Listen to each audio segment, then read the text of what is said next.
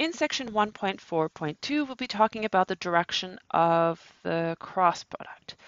Let me take V and W to be in R3, then V cross W, we just said is perpendicular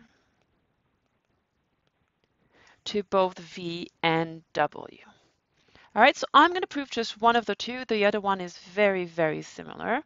So if I want to show that V is perpendicular to the cross product, then I'm going to take the dot product, and I want to prove that that will always be 0.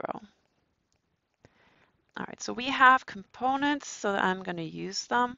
So V1, V2, V3, and then we have our definition of the cross product right here. That's what I'll use in this one. So I have V2W3 minus V3W2.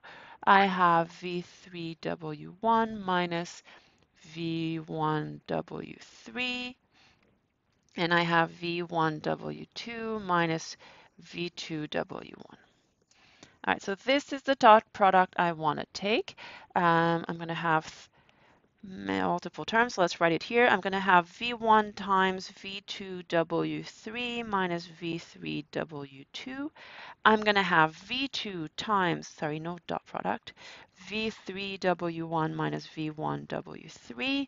And my last component is going to give me V3 times V1W2, V2W1. All right, let's expand this. V1, V2, W3. That's this one, and then I need that one. That's going to give me minus V1, V3, W2.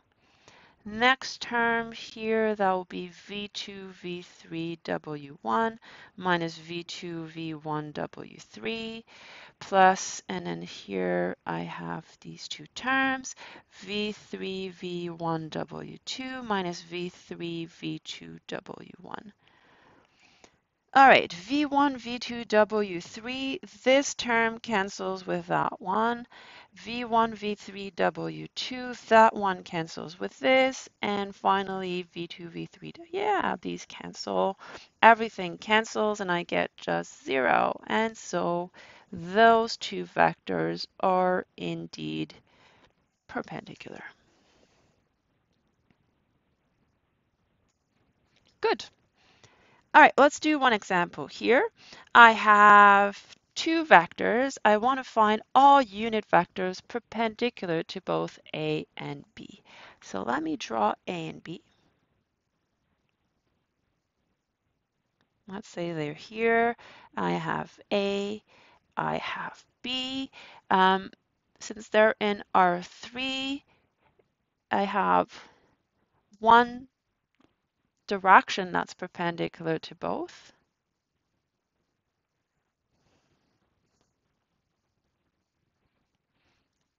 And I want all unit vectors, so I'm going to have one sticking up, and I'm going to have one sticking down. All right, so first step, I'm going to find a vector that's in the same direction as the green line. So I'm going to look at the cross product. So A cross B, A cross B, that's 1, 2, 5 cross 3, 0, 1.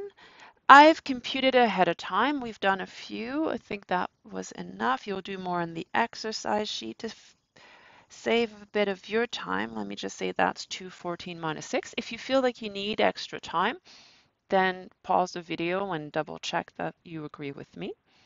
So this vector is somewhere on the green line. Let's pretend like it's over here.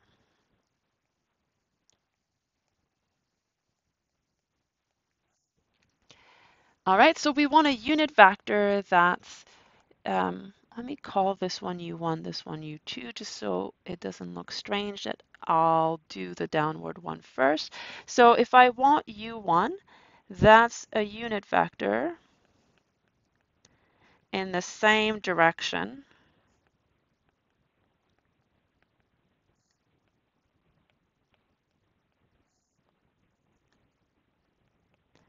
we have a recipe for this. That's 1 over length of A cross B, A cross B. And the length of A cross B is what? Let's do it as an aside. So 2 squared plus 14 squared plus minus 6 squared. I got root of 236. And so this will be 1 over root of 236 times 214 minus 6. That's a unit vector that's perpendicular to 125 and to 301. To get U2, I want to get the opposite direction, but the same length as U1, so minus U1. So it's minus 1 over root of 236, 214 minus 6. So I have these two vectors. They're both unit vectors, and they're both perpendicular to A and B.